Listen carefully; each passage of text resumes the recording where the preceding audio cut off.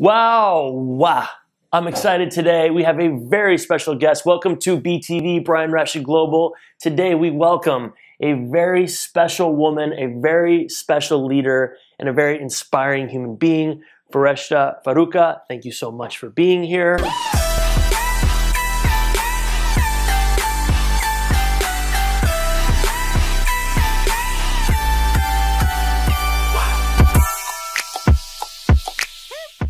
Lots of things to talk about. You are the founder of Code to Inspire, a very cool initiative that is helping women in Afghanistan learn how to code, empowering them, setting them up for the future of the digital world.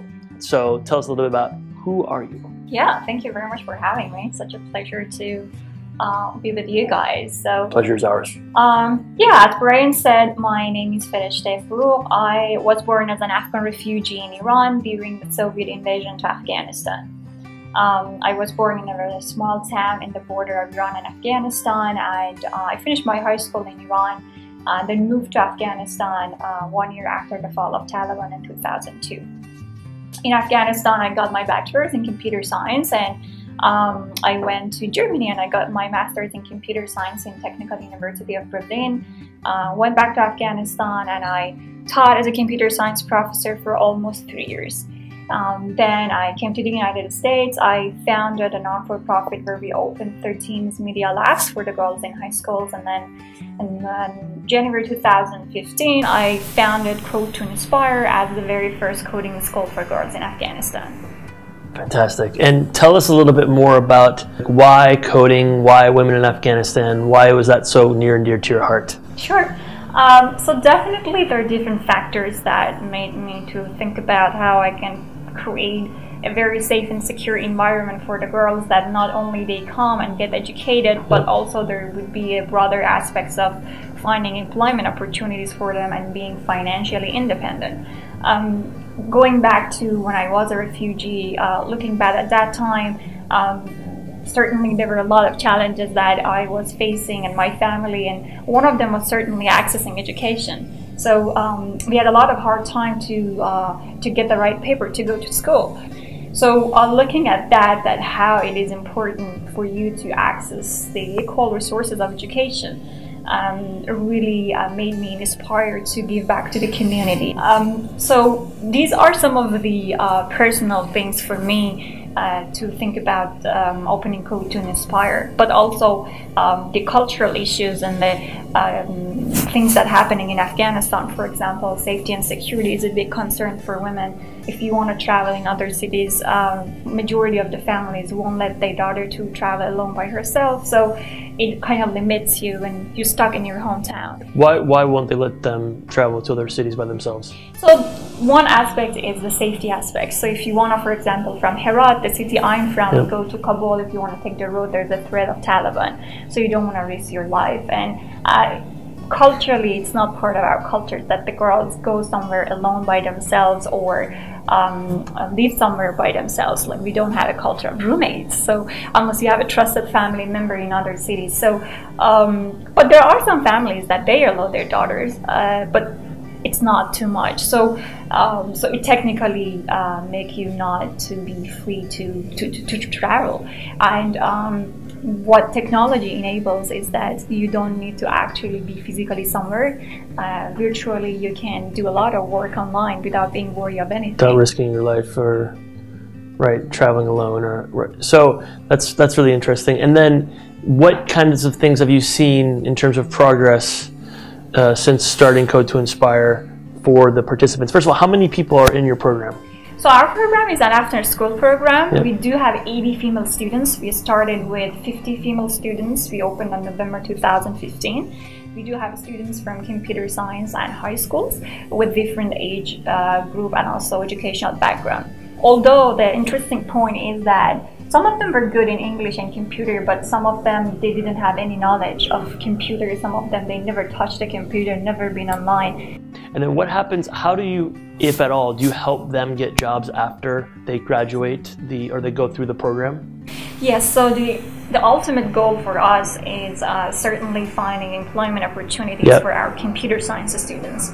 right now we have 20 computer science students in our program, and the goal is to help them to create a portfolio of their work so that we can reach out companies and any kind of like outsourcing opportunities so that we can give the work to them so they do work online and they get paid online. And what kind of relationship building are you doing on the company end to make that happen? So right now we try to create this kind of like a presentation or a pitch of our students' work with their skills, with the programs that they have developed so far. So I try to reach out to any companies, meet them in person, talk about our girls program and see in which capacity they're interested to help. There are already 2 outsourcing projects that we're working on that are very exciting. So these are like the very first opportunities for our girls. So that's how we try to approach the customer. And are the companies in the US or are they all over the world? Because I'm based in New York City, so mainly I interact with a lot of companies based in the US, but we're open on any kind of like outsourcing any part of the world. How are you funding this? Or is it a free program for the girls? Is it like, how are you funding it? How does it work? Yeah, the program is certainly free for the girls because the financial situation of a lot of families is not in a way that they can afford extracurricular activities. So everything is for free for the girls. And in case of funding, we started actually the coding school with a crowdfunding and Indiegogo. Our goal was to raise $20,000 and we actually raised $22,000. Then certainly, I mean, as a not-for-profit, we write a lot of grants, we apply for awards or any kind of like financial fellowships, or certainly grants is the main resource of raising funds. For a lot of people that watch the show or that follow us on the social World Wide Web, want to start something and they don't know how. So like this is, I think there are 2 really cool things for having you on the show. I mean, 3, 1, like you're just an incredibly inspiring human, but 2 and 3, you come from a place where 99.9% of the world would have made excuses about why they couldn't do what you just have already done. And number 2, you've actually not only overcome those obstacles, but you've executed and you've built something and it's like running. So what would you say to all of the people that, let's start here. I have an idea, how do I make it happen? What would you say to them? So going back again to the root of being a refugee, when my mom and family moved to Iran, they left everything in Afghanistan. They had pretty good life in Afghanistan, but then when they went to Iran, they started with only a suitcase and very basic equipment. My mom learned how to make dresses. So by selling the dresses, she could bring income to the families, and with all that money that my mom made, we could go to school. So was it you and mom and siblings, or 8 kids in the family? You, mom, and 8 kids. Yes, dad too, or yes. dad too? Okay. So yes, 8 kids in the family. It's a lot of kids, so it's certainly, it's certainly financially it's very difficult to kind of manage when you go to a new country and start a new life. So doing that, I certainly can say like I learned a lot from my mom. I learned that like with empty hands you can start and make great things if you believe in yourself and you really have a faith in what you're doing. And I always kept this with myself. And when I went in Afghanistan and I saw that there's still challenges for the girls. They're very talented, but unfortunately there's no, you don't find a way to give them a chance to speak out and show their skills. And that's what's always near to my heart, that I want to help them, I want to give back. I mean, you face challenges. People don't like it. Some people don't like when you say women's empowerment. I want to educate these women. Some people are going to get upset because they think, oh, if the women are going to be empowered, then they're not going to listen to us. Well, I mean, they do have a voice. I mean, I think that just my takeaway from this conversation, and it's the same thing that I felt when I met you at the TED event, is if you listen closely to what she's saying, you are a real example of a hero, because I love that thing that you just said about with empty hands you can start something. Like that, by the way, needs to be like the title of this video. Not only did you do something that wasn't popular, but you actually didn't wait, like literally didn't wait for anyone to give you permission. Like, you didn't ask the government of Afghanistan or the government of the United States, or like, you went out to the people.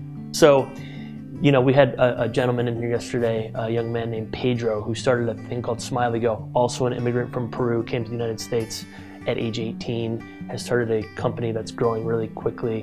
And for me, it's really, I think the most exciting part of why I do this is because, like, if you are watching and you think you have an excuse for not starting something, like, I really want you to watch this thing again and like watch the one yesterday again. And for me, what I'm trying to show you is that your excuses mean nothing to me. If your excuse is, I don't have time, okay, well then just watch this again, right? Like, so for me, that's what's really inspiring about you, is you just have a million good reasons not to start, and you just found one to start, and then you just did it. And it's just another classic. I love good success immigrant stories, because I just think, like I said yesterday, and I'm gonna sound like a broken record, I told this guy Pedro, like, I just think immigrants in this country have an insane advantage. Anything else you'd like to share before we wrap? Well, thank you very much for having me. It's always good to see you, Brian. I enjoyed our conversation, and I hope that your audience change a little bit their perspective about Afghanistan. And now they see that there are a lot of good stories happening in Afghanistan, and Afghanistan is not all about war and destructions. We do have good stories, and hopefully it will help them to learn more about my country and be open to learn more about Afghanistan, not only relying on social media and the war news. American media. Yeah, and if you think that you want to help us, feel free to email us. You can find in our website, and we would love to hear from you. Great, thank you so much, guys. I really hope you enjoyed this episode. It was super fun to have this for you. I'm inspired, hope you're inspired. It's your hour, it's your life, it's your dream, so go get it, because if you don't, no one else will. Thanks for watching.